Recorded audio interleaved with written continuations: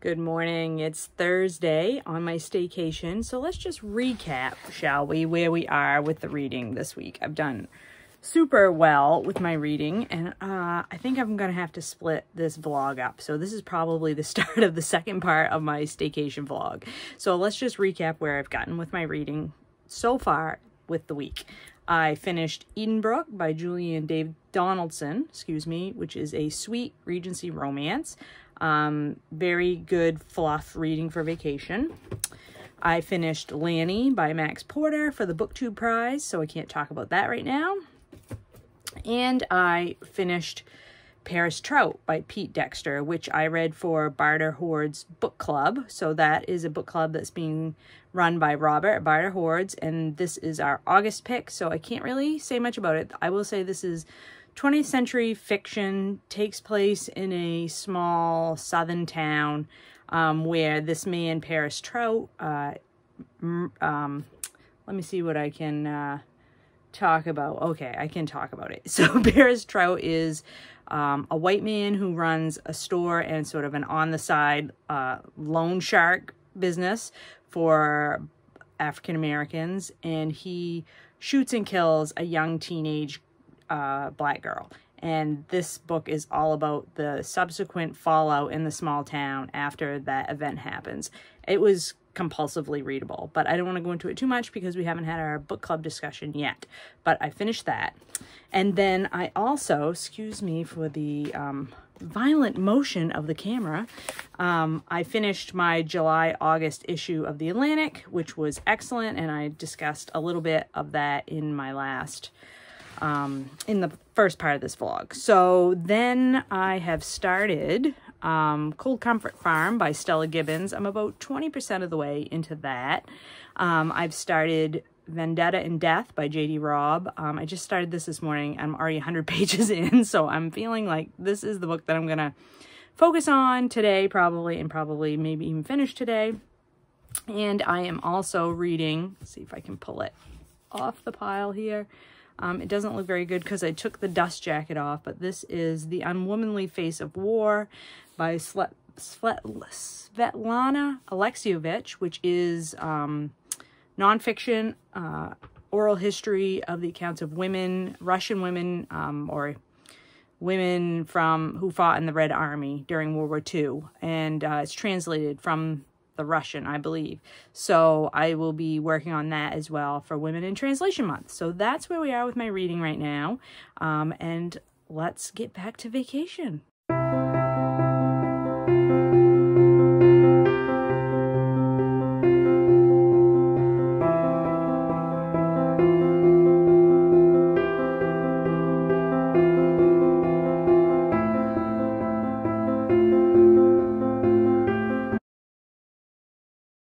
Hey there, I just wanted to come on here and tell you that I finished Vendetta and Death yesterday by Robb, and this is, number 40 some odd in the series, so it's probably not the one you're going to pick up first, but just wanted to give you a little summary of it.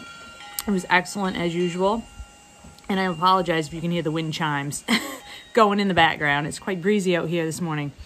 So anyway, this installment, the killer is somebody who's named themselves Lady Justice, and they are kidnapping and torturing and murdering men who either rape and abuse women or cheat on women or somehow or other hurt women. So it's really a book very directly related to the Me Too movement. There was very things that resembled people who have been outed in real life for their sexual predation on women.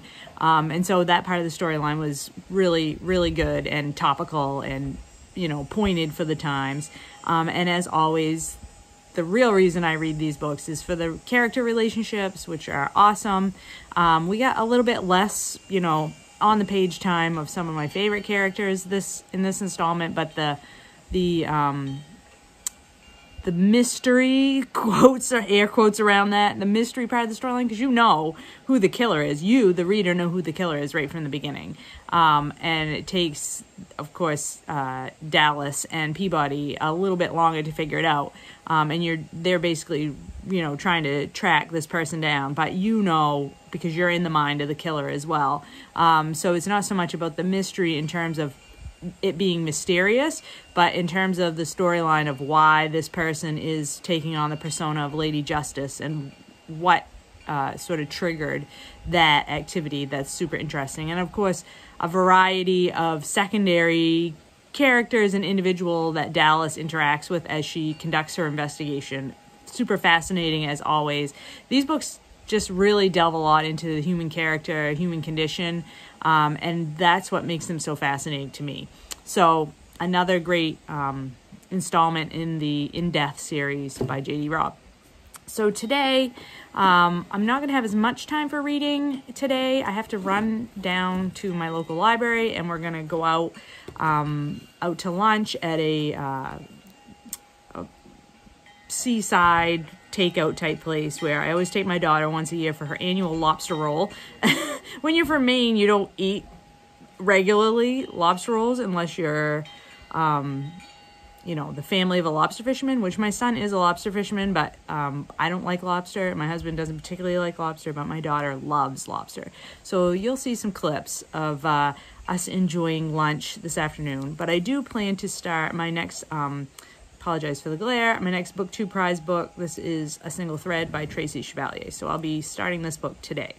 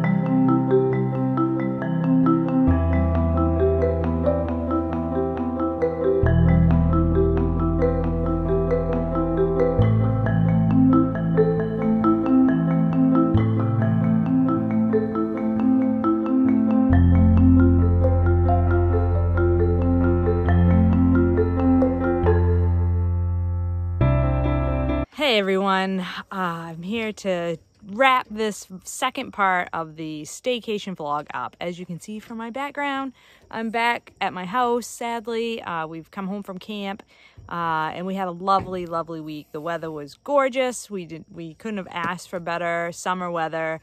Lots of laying around, relaxing, boating, swimming, ranger rides, just everything. It was perfect. And I really enjoyed myself. So I've already spoken. I did a little summary at the beginning of this part of the vlog about what I had finished at the first half of the week, and I haven't finished any. Oh, I take that back. I did finish 2 days ago. I finished Love Poems for Married People. I can't remember the author's name, so I will put a picture up here. I had picked that one up after I saw Heather over at Soggy Expat Book Nerd talk about it, and it's just a collection of really funny poems. And if you're a married person, they really do have some really funny bits that are relatable. So I very much enjoyed that. It's a really short, quick read, only about 110 pages long. So I finished that. I've been working on my next BookTube prize book. This is A Single Thread by Tracy Chevalier. I am about a third of the way through this one, and it's historical fiction. And I've also been working on a Woman in Translation book. This is The Unwomanly Face of War, an oral history of women in World War II by Svetlana Alexievich, excuse me. And I really enjoyed her Voices from Chernobyl. So when I was able to pick this one up from the library book sale last year, I was really excited about it. And I am about halfway through this one. It is really sad and dark and depressing what these women went through. This is firsthand accounts of women who were on the front line during World War II, women who fought for the Russian army. So it's quite dark and just amazing what these women did. And at very young ages, like most of the women that she is interviewing were like 15, 16, 17 years old during World War II. So yeah, really good, but also really hard to read about.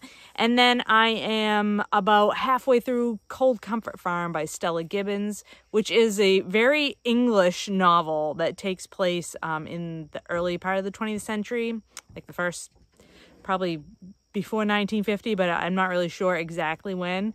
But our main character has gone to Cold Comfort Farm because these folks are distant relatives of hers, and she doesn't really want to, she's finished university, but she doesn't really want to get a job. So she's decided that she's going to just sponge off distant relatives. And so she's arrived at Cold Comfort Farm, and it's just a weirdest place. And she's like determined she's going to get them organized and get them like operating to her standards. And it's quite amusing and also just a little bit strange, as British humor often is to me. So very much enjoying that as well. So I think it's been a very successful vacation in terms of my reading. I hope you've all been enjoying some nice August weather where you are and have found some good books to read, and I will talk to you later.